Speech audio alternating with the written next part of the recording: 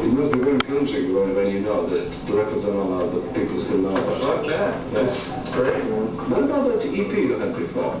Yeah, that came out. Yeah, it did all right. I meant, was it for indie label or what? No, what we did was we in between the time the record came out and the time we got signed, we had to fucking fill space. We get really impatient and really uneasy real quick.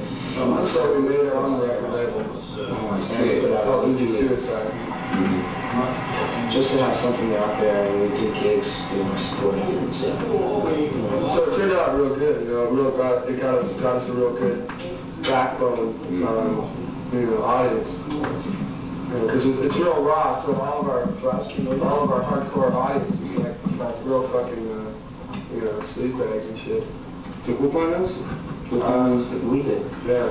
We financed it off pretty much the bulk of money that we had, you know, accumulated in the Yeah. Which was really not that much. Yeah, but they know We have to do that, yeah. We do it in one day. Yeah, real quick.